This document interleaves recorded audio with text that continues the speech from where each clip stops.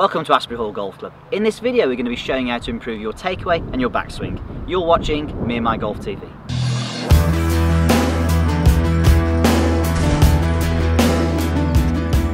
Okay, so today we're answering a Facebook question from Carl Reed. Now, Carl hasn't been playing golf for very long, but he's been playing cricket for over 30 years.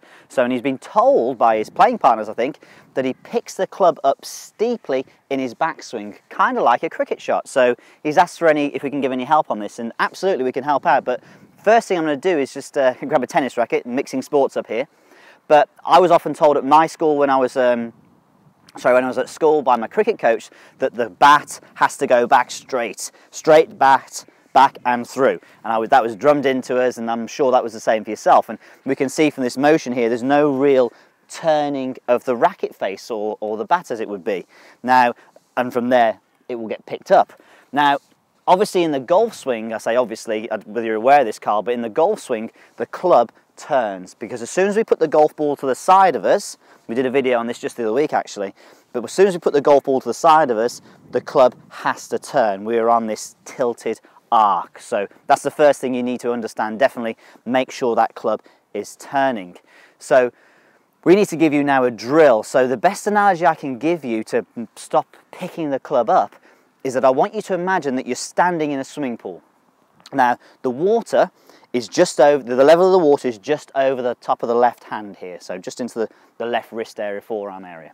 Now, what I want you to do is to imagine, you can do this in front of a mirror, is that when you take the club back, that you keep your hands and the handle of the club in the pool up until at least past your right hip.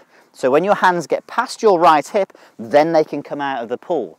If you pick the club up quickly, the handle of the club and the hands will want to come out of the pool quickly. Now, as you can see by the club actually gives about the same level as the hands. So this means that your wrists won't be working. So you won't be loading the club correctly into your backswing. So by keeping the handle and the hands in the pool past waist high, you'll find the club will then want to come out first. This is going to get you using your wrists. So you're going to be getting the club to go upward by the cocking of the wrists, not by picking it up. So hopefully that's a pretty simple analogy. Once you've done that in front of a mirror a few times, get out in the practice area and hit shots, and do some mini shots. So when you're hitting these shots, perhaps just swing back to here, back and through.